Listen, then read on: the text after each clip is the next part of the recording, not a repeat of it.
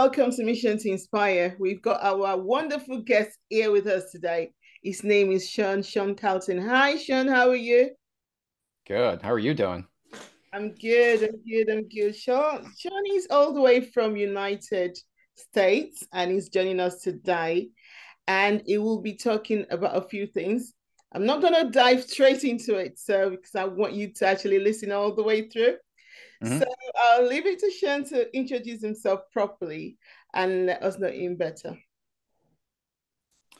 Okay. So, who I am in essence is that professionally, I'm a personal trainer, and I am also now, a digital creator, a digital entrepreneur, whichever you want to call it here. So, I have a Substack account, a publication online. It's called Samo Lives. It's Samo, Samo Lives.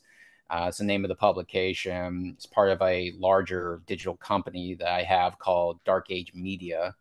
Okay. Um, and yeah, so it's just really a platform for myself. I also run two podcasts, three podcasts really. Uh, Three. yeah, three really. The biggest one, the one I spend the most time with, is called Fitness Reborn with Sean. It's a fitness-based podcast. It's been going on for 2 years now. I just crossed over to 100 episodes. And so we just kind of dig into all things pertaining to fitness. So whether it's physical, mental, spiritual, hormonal, what have you here. So it's generally geared towards an older audience. So 40 years old and above is usually who we're targeting to or who we're speaking to. Okay. And there's two other podcasts that are smaller. The other one is called Word Vomit, which is just a solo podcast of me kind of talking for maybe about 20 minutes on anything. People throw me questions, I Right. answer them, three, four questions, and I spend about 20 minutes answering them as I see fit or Right. as I see it. Mm-hmm. The other one is called Dear DSM. Des Moines, if those of you who don't know, Des Moines is the capital city of the state of Iowa, where I live. Okay. So it's a celebration of the city and the people who make it what it is. I think it's kind of an undiscovered gem in the Midwest in Yeah. terms of what it has to offer the world in terms of music and history, and I think it's a happening place. And like I said, I think it gets overshadowed by some of the larger Midwestern cities like St. Louis and Chicago, Minneapolis, that kind of stuff. Right. Um, and yeah, so I guess to kind of put it all together here, to cut it short here, I'm a mad podcaster. I've Mm-hmm. jumped into this podcasting space, and I've kind of devoted my publication to that and other things, but mainly to podcasting and building other podcasts as well. Right. Oh my goodness, that is so cool. That is so cool. So, about your transformative voice in media, right? hmm Can you share your journey into that? Well, the I don't know how transformative it really is at this point here, but like I said before, I jumped into podcasting about 2 years ago, just really kind of on a whim. I had a Really? personal training, yeah, really. I was on a I had a personal training business, and I still technically have it, even though I don't work with it too much. And I Okay. thought and I thought the podcasting was kind of a neat little adjunct to what I Right. was already doing, Okay. because I always kind of held it out there. It's like, I don't know everything. I know quite a bit, but I don't know everything. And there's so Yeah. many people out there who know so much more than I do. So if I can contact them and talk to them, Mm-hmm. and actually have conversations and dialogue and relationships with them, that would benefit me as a Right. trainer and benefit them as my students. Yes. So I thought it was a very kind of a neat way to kind of also kind of build something in addition to what I was already doing here. And it really just kind of subsumed it, really, because, I started one. My first couple episodes were really kind of solo podcasts. Right. Like, it was kind of like what I'm doing with Word Vomit right now. It's just like me talking and maybe spending about 30 minutes talking. I decided that wasn't very exciting, Okay. listening to one voice the whole time. Mm. It's a lot more interesting, a lot more dynamic to actually have another person involved. It Yeah. just kind of like, it's much more entertaining because you have two people using each other as kind of like as soundboards, and just ricocheting back and forth. And there's a dialogue, and it's much more interesting. I think podcasts are much more interesting with guests involved. So I got guests involved, Yeah. and it just kind of kept growing from there. And it just, you know, and like I said earlier, I just crossed over into 100 episodes. I defied a huge statistic saying I was never going to get that far because most people just quit. They do. Uh, podcasts, podcasting, it seems like it's everywhere. It seems like it's something that everyone just does, but it only seems like that. Most podcasts, once they start, they quit pretty early That's because it takes a lot of work and it takes dedication and it takes a sense of purpose in doing it. And if you just kind of do it willy nilly, yeah, then I don't think you're going to, I don't think you have a very strong base. that's true. And, it's something that, there's not a lot of money in it for the most part. There's really no money in it for the most part. So if you don't enjoy what you're doing here, then chances of you continuing to do it 2 years down the line is pretty much non-existent. That's true. That's true. Well, you just nailed it there. There's no Mm-hmm. so much money in it, but then there's Mm-mm. money in it. It depends on how you go along you go along with it. Right. Yeah. So what inspired you to create Dark Age Media? Uh, well, I mean, I decided then, As you've got huh? like three of them, your podcast, right? You got Right. Yeah. are they Right. So all under the Dark Age Media? they're all under the same heading of Dark Age Media. So Dark Age Media, since I do have this podcast, and then I decided because I'm addicted to podcasts, and I was going to create two more podcasts, and that's just kind of how my mind really works here. Is like, oh, that's a great idea. Let's do that. That's a great idea. Let's do that. That's just kind of like, those. If you know, you know. Yeah, That's how it works. The ideas are crazy, and you just kind of jump into it. It's very exciting. But then I decided, I need something. It would kind of make sense if it didn't look like just kind of a sporadic, you know, cluster of podcasts here and there, all being hosted by the same guy. If it was part of something larger that kind of had a philosophy and had an ethos, mm-hmm. then it made a lot of sense, and it kind of came together. And this is kind of like one place you could find.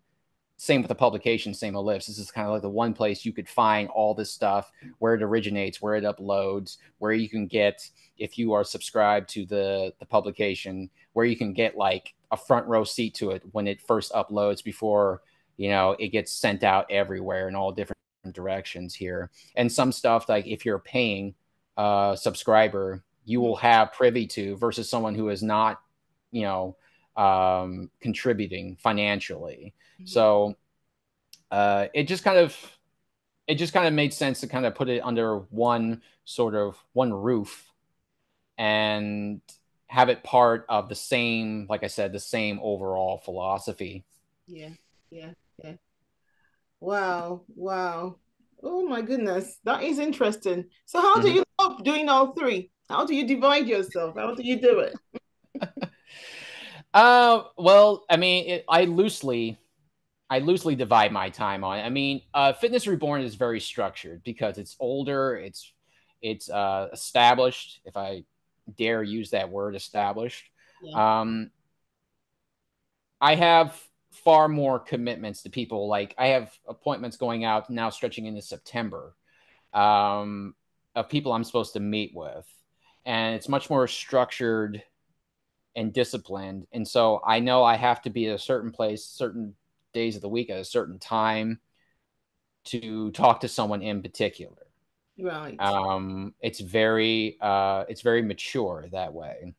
Hmm. Dear DSM and Word Vomit are not that sophisticated. They're not that structured. They are. I do it when I feel like it, really, or when I can get someone on. Because they're so much younger, they're so less established. I have to work much harder to find people to come on. Yeah. I have to do a lot more groundwork. There's a lot more hustle in there. Hmm. Whereas with Fitness Reborn, because it's on Podmatch, like you, Yeah. because it's on Podmatch, there's already kind of an assembly line machinery involved here that gives me a regular stream of clientele and content. Mm, to where I can regularly pump out and one episode per week, and have done that consistently for the last 2 years. right. So, so if you are a regular listener to Fitness Reborn, Yeah. you know that, every week at some point there will be another episode, there will be another guest, there will be another topic, Yes. and we will go in a different direction. Mm, Whereas, because Dear DSM and Word Vomit, again, they're not quite so well put together. It's very sporadic. And especially now, because I've got all kinds of things going on in my personal life right now. I'm in the middle of a move. I'm trying to switch cities here and stuff like that. And so Fitness Reborn, because again, it's so well engineered at this point, it's much more easy for me to stay on top of that. that. Whereas I have to be very settled and in a certain frame of mind Hmm. Hmm. to really be chasing after more material for Dear DSM and Word Vomit than Fitness Reborn. Right. Okay. Okay. Wow. So let's talk about the fitness reborn then. Mm-hmm. Let's talk about that for a little. Um, how do you actually? So I know you said you identify them on Podmatch, right? So you do you then identify and select them on Podmatch? How do you do it? Is that what you do? Your Well, guess? yeah, that's what I, especially early on. I mean, I was very feverish about contacting people, because you know how Podmatch gets you. It gives you these potential matches, Yes. and they drop it on you about, batches in what do they call it, batches in threes or something like that. That's, Mhm, matches and batches. That's what he called it. mhm, Alex, the founder of Podmatch, matches and batches. And mhm, so, of people that, according to whatever algorithm they use, hey, this matches with you. Maybe you want to send them a line, see if they're receptive. mhm. And I was doing that a lot. I haven't really done that in months now, because I got so many people, and even outside of Podmatch, I've got people and their representatives sending me emails saying, "Hey, we found you. I'm thinking that my person I represent would be a good match. Let us Mm, know what you think. Here's their bio. Here's their background. Let us know what you think." Um, and Podmatch does the same thing. Uh, Sometimes it's a good match. mhm. Sometimes it is a good match, but there's also the fact that, you know what, I think I've been down this road enough times already, and speaking to other people, I don't feel like I need to go over it again. So maybe later, but not right now. Right. So Okay. there's a lot of that too. There's a lot of a lot of duplication. It almost seems of, you know people who come across your radar Mhm. and want to talk about certain things. Like, well, I've talked about that already in the last episode, or in the last couple episodes. I think we've kind of covered that ground pretty well. I want to look something a little bit different now. Yeah. That kind of thing. Mm. Um, but yeah, I really haven't sent out any messages, because Right. I got such a full calendar now, Mm. and and I got messages coming in for me at this point. So I don't know. I don't really feel the need to do so much. But if I find someone that I think is really cool, I'm going to send them a message also, for sure. Okay. Okay. So your dear, is it dear D? DSM. So, the kind of the acronym, I suppose, for Des Moines, Ah, is DSM. yeah, dear. So Des Moines, Iowa is DSM. So I threw in the little E there just for branding purposes. Okay. So no, that's why. So yeah. So how do you get guests on that one? Whoa, what was that again? Sorry, you kind of broke up. Guest on the dear DSM. How do you get guest on that? How do I get guests? Well, really just kind of organic um searching, really, like through Facebook, social media groups, word of mouth. Like I said, it's not very well structured. So I have to do a lot of the early groundwork, like which is what I did with Fitness Reborn back in its earliest days. Yeah. So it was a lot. It was a lot of like, all right, and that's how I found the guests that I do have on. Is like, all right, I joined these groups. Mhm. Um, I find people on there that are posting interesting things, Mm, or I put out a post there. I asked one of the administrators, hey, can I ask for some of these people in these groups if they want to be on this podcast or not? It's all about Des Moines. You mm, know, most of the time they say yes, yeah. just as long as it doesn't get too carried out of hand. Like, okay, one post, but don't put out one post a week. Don't spam our group. That's the one thing we don't want. Yeah. So there's a lot of that you gotta kind of work around too, because now with social media, spam artists and spammers and people who just want to go into groups and cause trouble. And I've run into this myself too, running groups on Facebook, like people who just want to post stupid stuff just to kind of like get a rise out of people. So the people who were the administrators of these groups, they are very much hypersensitive to that sort of thing. Yeah. So you have to kind of tread lightly, otherwise you risk getting banned.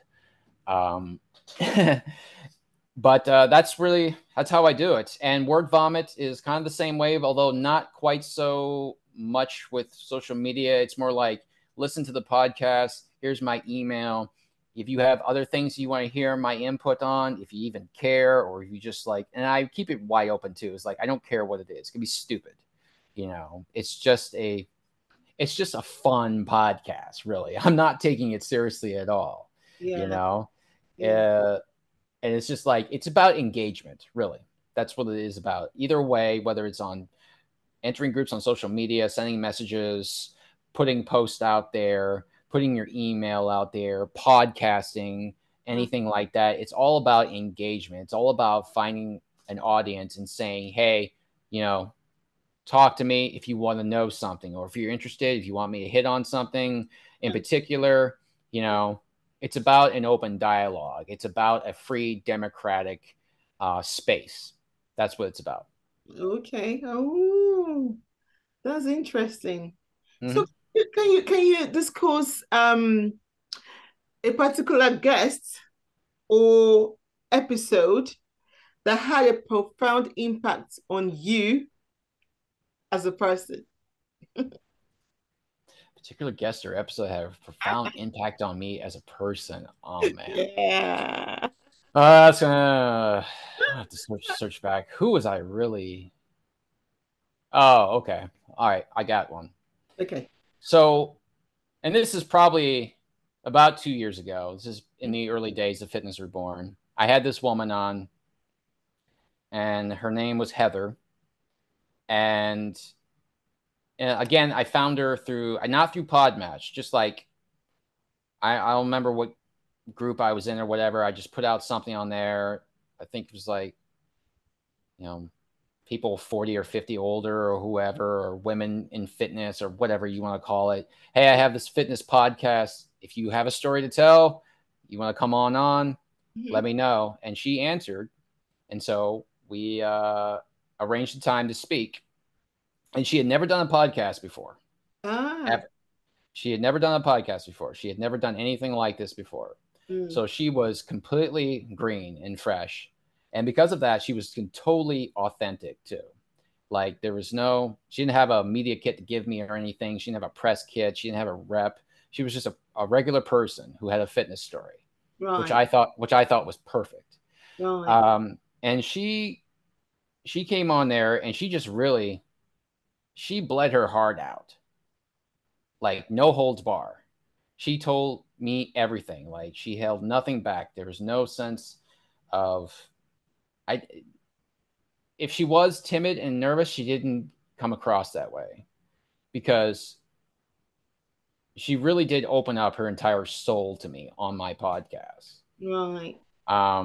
She talked about how she was in an abusive relationship with a with a husband that had a maniacal temper Oh, gosh. for so many years.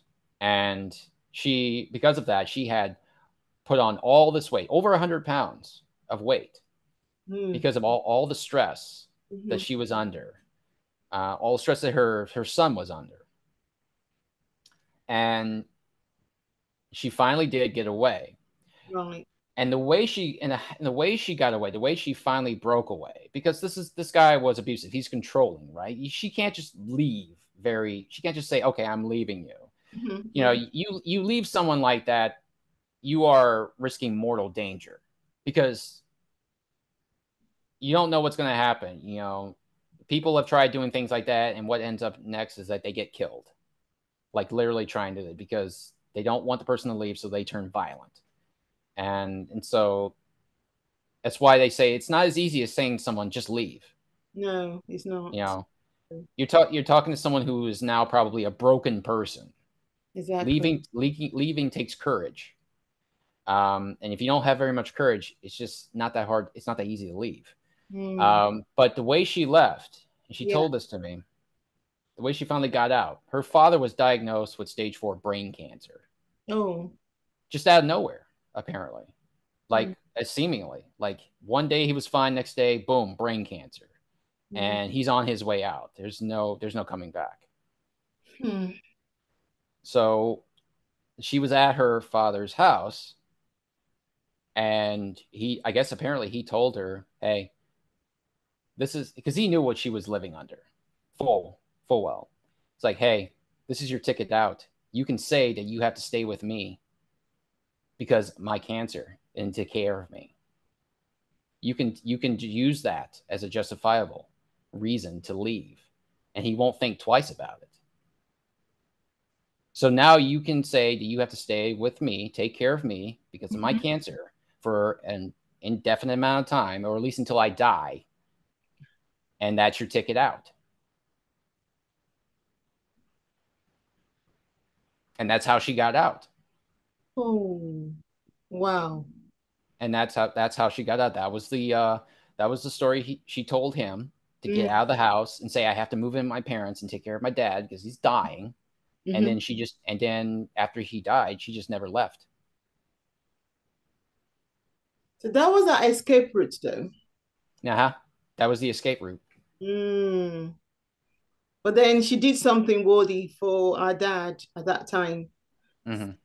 Wow, that's a very touching story. Oh my God. Oh my God. That is so touching. Right. Mm. So I can see how Yeah. it have an impact on you. Yeah. Yeah. It had a real impact. And she, like I said, like, the best podcasts I have are people that feel like they are open and free and safe to open up to me, and subsequently the people they're going to end up talking to when I release the episode. Hmm. Um, when you feel like when you kind of just take command of the mic and just kind of go for it and don't wait for me to kind of prod you along. Yeah. Yeah. Yeah, because a lot of people act cagey and they're insecure, and Mm. um, but the people who really just sort of go for it, what she did, Wow. Wow. um, Mm. are the best guests, and it turns out it's one of the best episodes. And at the time, it was the highest rated episode I had. You had. Okay. Um, yeah, because it just blew up Oh, everywhere. oh my God. Um, yeah, and so her life after her father's death, after escaping the household, Yeah. she began working on herself, losing the weight, Mm-hmm. starting with short little walks around her neighborhood, getting more conditioned to that, Mm-hmm. and then eventually going into other things like lifting weights, Mm-hmm. you know, more intense cardio, jogging, walking becomes jogging, Mm. jogging becomes biking, lifting weights, and it's just like, you Yeah. know, it's like it just kind of keeps spiraling, which was my experience with fitness in my adult years, is that it just kept spiraling into one thing after the other, and it just becomes an addiction, and you just love it, and you love the kind of the thrill of the hunt, so to speak, of finding more ways that you can kind of shape and test your body. And I still have her on social media, and she's still like lifting weights and stuff like that. A while back, she finally managed to deadlift about 300 pounds. Mm, Um, and she's got these reels going and that are inspirational reels and stuff like that. And again, she's kind of giving herself over to our audience, saying, "Hey, this is where I was. This is where I am now. This was the mhm. journey." That kind of stuff. But yeah, she stands out in my mind as one of the best ones I've ever had. Yeah, yeah. What are the challenges that you face in bringing forward stories?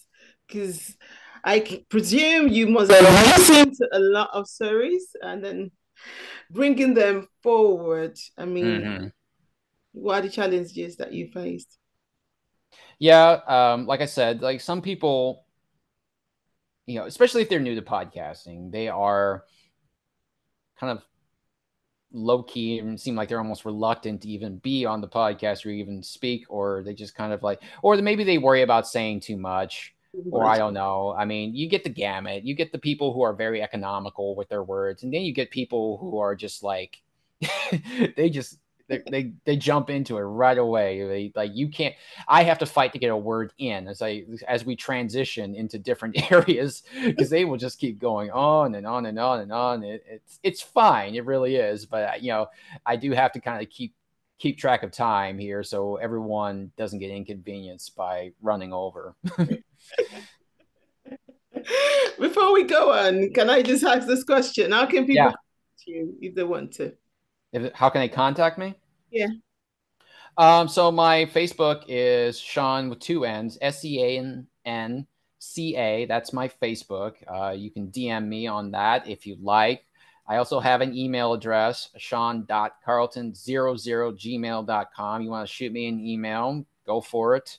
Mhm. Instagram handle is your host, Sean, again with two N's, SENN, your host, Sean on Instagram. Again, shoot me an email. Yeah. Uh, but if you want to see my work, look up my Substack account. It's Samo Lives, Samo SAMO Lives on Substack. That's where my work is. It's also you'll see contributions from other people too. I just helped a friend launch her own podcast, The Plunge, with Saray Majak. She's into it's a fitness based podcast. She's got a lot of passion for fitness. Okay. I prodded her along for a long time to get her to start her own podcast, and finally she did. We worked on it together for months, and episode one just came out about a week ago. It's tracking very well, and yeah, so that's the best ways you can see. You can contact me, or you can see a lot of my work and a lot of the people I work with is through the Substack and through the social media and the email. Yeah. Yeah. Yeah. Yeah. Yeah. So, what do you believe is the most significant change needed in today's media to truly impact lives? And how is your publishing, you know, contributing to that change? Your Dark Cage Media, how is it contributing to that change? Well, the biggest change I see with the media and media outlets is the fact that too much of it is controlled by a small consortium of people. Ah, Um, and that's the biggest, at least in American media, that's the biggest thing. And so the mainstream media outlets that we all know about, like CNN, MSNBC, Fox News, um, they are all handled and controlled, and a lot of smaller publications are all kind of controlled by a lot of the same people. Um, and it's become kind of like a big, almost like a big cabal right. of Okay. people who, could probably all fit in one boardroom, who Mhm. control all one bedroom at least. Wow. You could probably who control so much of telecommunications Mm-hmm. and media um, media information or disinformation, however you want to characterize it. Mm-hmm. At least in the United States, I don't know what it's really like in the United Kingdom, but in Yeah, the United States, um, I have the feeling that it's pretty similar though, because I know that for sure Rupert it's Murdoch, everywhere. You always yeah, have people. right, yeah, Rupert Murdoch has his Yeah. hands in everything. Yes. So, and I do know he has infiltrated British media heavily. So, um, so that is, I think, the biggest problem right there. And because of that, I think now we are seeing an emergence or a surgence of independent media outlets, and Right. dark age media is really just kind of like one of it. Oh, that's good. And we all kind of like we all spearhead the same thing here, Mhm. because we see a lot of like, and a lot of this has to do with things like censorship, which comes in multiple forms, not just in podcasting, but also in books. Like Right. my home state, the legislators in my home states are now in the process of Mhm. banning books a lot in schools and things like that. Mhm. So, independent media, Yeah. free, open, democratic media, Mhm. I think is probably the biggest thing that we can really hope that is going to provide somewhat of a remedy to what we see is happening in the larger media outlets here. Will Okay. it ever get to the point where it really can kind of break up the conglomerate? Yeah. Who's to say? It's a long ways off, because you're dealing with a lot of very powerful people who have a lot of resources here. And right now, the only resources that, say, people like you and I have is each other, Yes. and things that we've got right now, just the little wherewithal that we have right now. Like, we have internet access, we Yes. have computers, we Yes. have microphones, Mm. and we have a voice. This is what I told Saray when she launches her podcast. It's like, this is huge, you Mm. know. It really is too, because now you've got a platform and a Mm. voice, Yes. and you can send it literally anywhere. You can send it through Apple, Spotify, all these different other That. distribution networks Mhm. here. The RSS. Mhm. You, Mhm. you can you can literally take it anywhere and send it anywhere. Yes. And anywhere you send it, someone clicks on it, boom, there you are. There we go. Sure. So it's huge. And dark age media, I think, I want to kind of represent and spearhead that in as much ways as I possibly can. Dark age media is a little bit of a stab at the media system, Mm. because, and my emblem, which was my fitness company emblem, is Da Vinci's Universal Man. Now, you juxtapose those two elements together here, it really makes something interesting, because Leonardo da Vinci was the epitome of everything that was anti dark age anything, right? He was the height of the Renaissance period, where Yeah. there was all kinds of changes in Europe, at least, all kinds of changes to science, medicine, literature, art, that kind of thing. And when you put again with something like the Dark Ages, which is the very antithesis to that, Yeah. it's when everything in Europe ground to a halt. There was nothing really coming out of the in Europe in the Dark Ages. Yeah. So Dark Age media, what I want. So the contrasting elements of Da Vinci's Universal Man, Leonardo da Vinci himself, with Mm. the Dark Age period, is meant to be kind of a knock against the media system itself, though, because for as advanced and sophisticated as it really is, Mm. um, it's really kind of very not. It's very kind of barbaric, and Mhm. it's really kind of retrograde, Okay. and I think it's actually an erosion Mm. to the advancement of humanity, rather than uh, a uh, a helper. I guess that's the best way the best way I can characterize it. Yeah, Thank you so much for joining us today. I've enjoyed every bit of our conversation. no Is there problem. any advice or inspirational advice you'd like to give our audience out there? Yes. So a lot of people have ideas to start podcasts. A lot of people have things they want to say, things they want to do. They think they have valuable, worthwhile things that they want to contribute. If you are one of those people, great. Then stop sitting on your ideas and take some action. Right. So, I mean, podcasting, it's not overly complicated, but it is intimidating. I do know that. Mm. Um, you think you have to have so many things in place. You think you have to have all your ducks lined up just perfectly in order to get it going. No, you don't. Yeah. And know that when you first start out, it's probably going to be kind of a mess anyway, because you're just starting to get your feels for it.